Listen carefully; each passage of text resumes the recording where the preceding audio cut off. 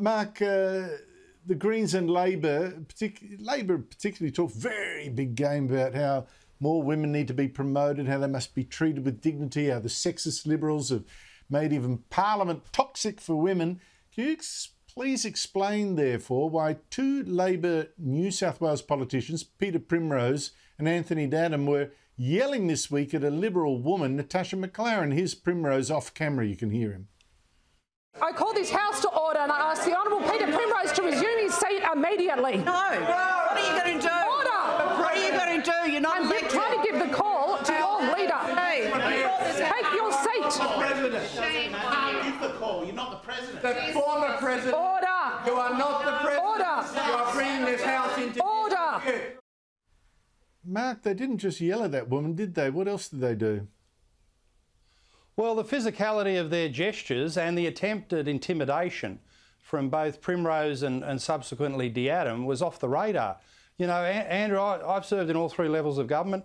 I've seen stoushes at local councils, I've seen them in the federal parliament, but nothing like this. This was an attempt to intimidate and to shout down a woman, a Liberal Conservative, who had won the ballot twice and did belong in the chair. And quite frankly, if in our chamber the domestic laws of New South Wales applied, domestic violence laws, probably the police would have been called and someone would have been charged for intimidation. You know, there is a law against intimidation in New South Wales, and as I saw it, sitting at close quarters in that chamber, there was an attempt by two Labor left-wing men to intimidate verbally and physically the Conservative woman who was trying to assume the chair. And you've got to ask the question, where's the ABC? Where's the ABC that ran a 3-month campaign in Canberra about the treatment of women, respect for women, changing parliamentary culture?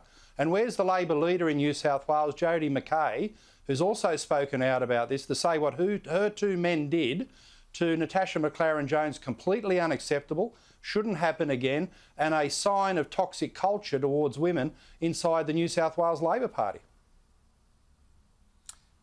Too true. Mark, talking about bastardry, Malcolm Turnbull is again showing he can't forgive the Liberals for dumping his Prime Minister after he lost nearly every election, every opinion poll for 2 years.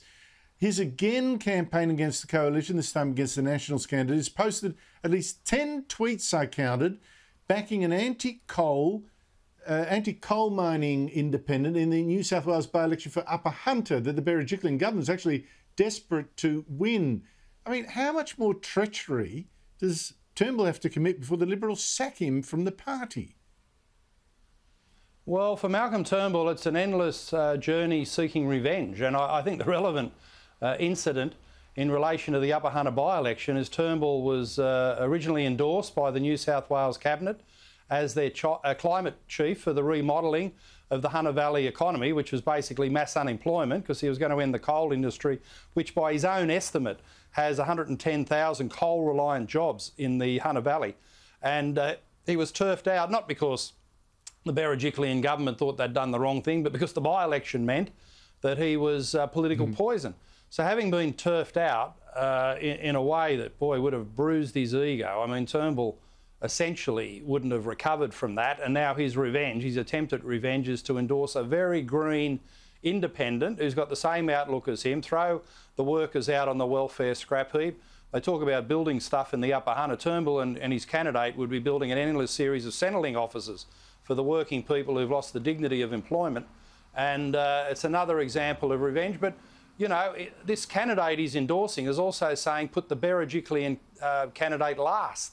So it is an act of bastardry designed to hurt the coalition government in New South Wales. And if Malcolm Turnbull was successful, they're driven into minority government, shades of how Kevin Rudd, his soulmate Kevin Rudd, sabotaged Labor's 2010 campaign and put them in minority government in Canberra. So Rudd and Turnbull, the twin wreckers. Well, Berejiklians and the faction there, they're the ones that have been supporting Turnbull. Now they cop it too. Mark, you actually had a big win on coal mines this week, but I'm afraid I've run out of time, so I hope to talk to you or someone else about it very shortly. Well, to save the steel industry in New South Wales, Dendrobium and the Illawarra, coal mines can still be approved and One Nation played a role.